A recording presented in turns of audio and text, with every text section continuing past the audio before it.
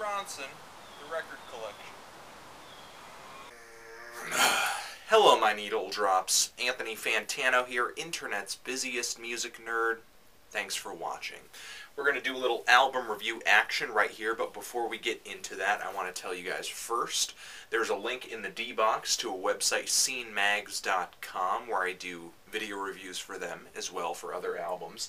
And I took on the new John Legend Roots collaboration, Wake Up. It's a pretty decent LP. Go check the review.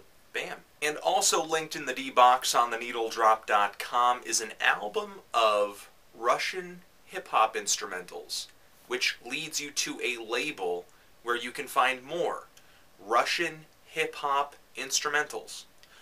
Yeah, they exist. And on our Twitter account, we are so close to 2,000 followers, it's not even funny. I'd like to jump that hump, just like we jumped 10,000 subscribers. So, twitter.com/theneedledrop.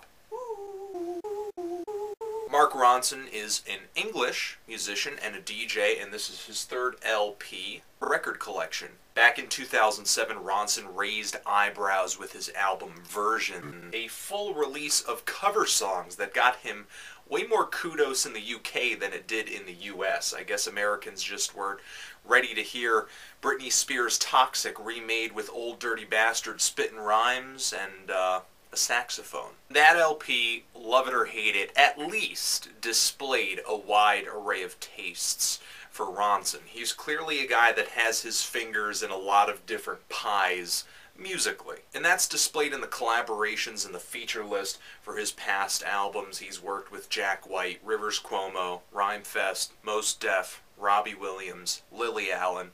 The list goes on and on and on and on and on. The Record Collection is the next chapter in Mark Ronson's ever-widening musical palette.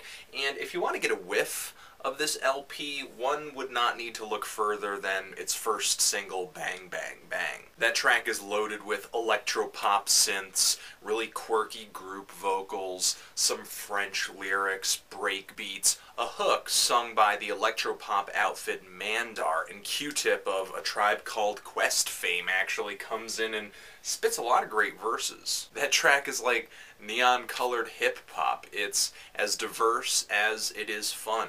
It stays engaging by mixing so many different influences together at once. And the next couple of tracks follow a similar suit with different singers, different MCs, another one of them being Ghostface Killah. But this thing really hits a dry spot for me in the middle. It's extremely, extremely front-loaded.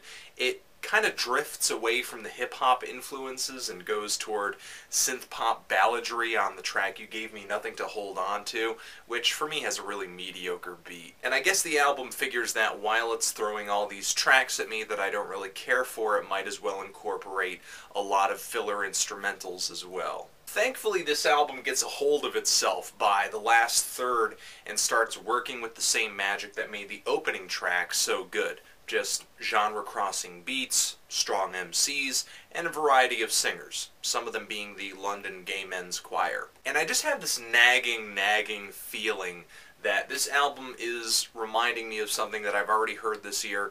It just has so much in common, from my point of view, with the Gorillaz album Plastic Beach, in that it's trying to jump from influence to influence. It's trying to cross over. It's trying to just blend things together to the point where you don't recognize them. However, it's doing it in a much less ambitious, artistic, and interesting way. But don't get me wrong, Ronson's heart is really in the right place on this one. My issue is just that a lot of these tracks end up in a bland spot for me. This album's best moments just kind of stay in their little safe electro hip-hop bubble, if you know what I'm saying. It could have been a lot more adventurous, in my opinion. Cal, what do you think about the Record Collection? What do you mean? That thing? No, I didn't mean that Record Collection. Oh, okay, good. Because that's full of hipster garbage and bull. For me, this album is kind of like an alright 5. I'm really on the fence with it, and not because the whole thing is boring, but it has a lot of highs, but just as many lows. There are a couple tracks that I would take away from this, especially the singles, and I wouldn't be surprised if most people did the same. But let me know. what you think of this LP. What is your favorite track? What are you liking about it? What are you hating about it? And that's the review. Anthony Fantano, Mark Ronson, The Record Collection, forever.